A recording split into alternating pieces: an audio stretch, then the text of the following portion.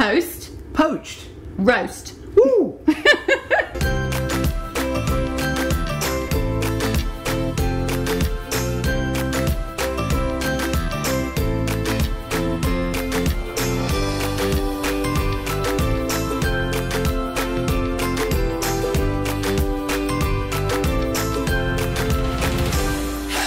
Hello, I'm Alan Gray and... I'm Vanessa Scott in my kitchen. I'm going to show you a classic, and it could be a breakfast or a supper, and it's roasted tomatoes with poached eggs. So here we go. I have some toasted bread, and Alan, I wonder if you could, I'm not actually going to bother to butter this because we're going to put some olive oil over it. So I've roasted some tomatoes in the oven for about half an hour. You can do them longer, you can do them slower, it depends what sort of finish you want. But they've had a bit of olive oil, a bit of salt and a tiny bit of smoked paprika on them. Because I think that... They smell delicious. Yeah. They do smell delicious. So we're going to cover the toast in that. This is going to be much more healthy without butter, isn't it? I think so. I've given you a hard job there, haven't I? No, no, no. Trying to get them up with a spoon. So I'm going to poach some eggs. Now, people get really, really worried about poaching eggs. Number one rule, you need very, very fresh eggs. Luckily, I have my own hen, so I can vouch for the fact that these eggs that I'm about to poach are only literally a day old. But it's really, really important to put something in the water that sets the white. So firstly, if you've got a nice fresh egg, the egg will naturally keep together anyway because it's very glutinous. The older the egg gets, the more it starts to splay as you put it in the pan. You'll have noticed that if you fry eggs. So we've got 2/3 water to 1/3 white wine vinegar. You could do this with distilled malt vinegar if you want to, but I like to do it with white wine vinegar. It costs pence, so you don't have to worry about the cost. I know we're going to throw the water away at the end, but you know, get it right. 1/3 vinegar. So I'm now going to just crack the eggs into a tiny ramekin, and I've brought the water to a slow boil so you can see bubbles just coming up off the bottom of the pan, and I'm just going to drop the egg in, and we're going to have 2 on our toast. There we go, and my dear hens. And then when these eggs are actually poached, they will gently travel to the surface of that water and you'll know they're done.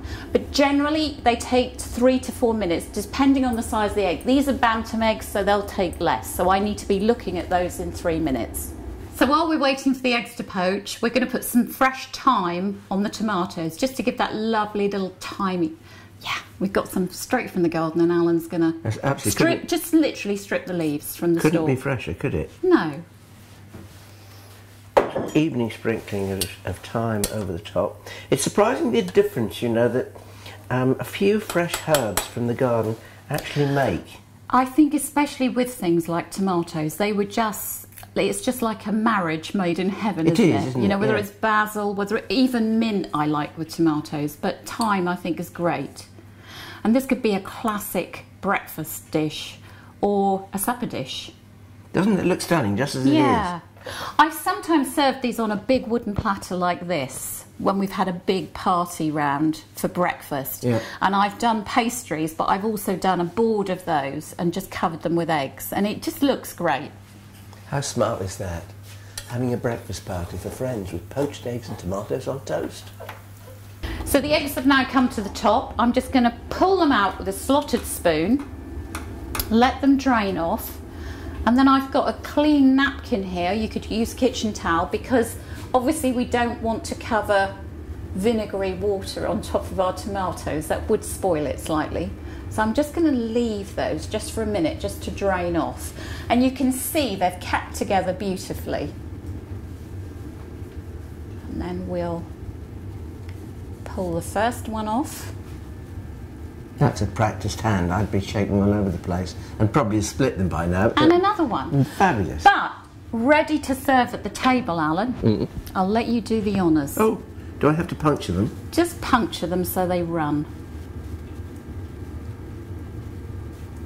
And that's how I'd serve them. Because it's nice to see. It's lovely. Do you see suddenly the eggs, from being two little white blobs, are two sunny little smiles. They are. Aren't they? They are. It's absolutely incredible. And Looks delicious. And incredibly quick to do.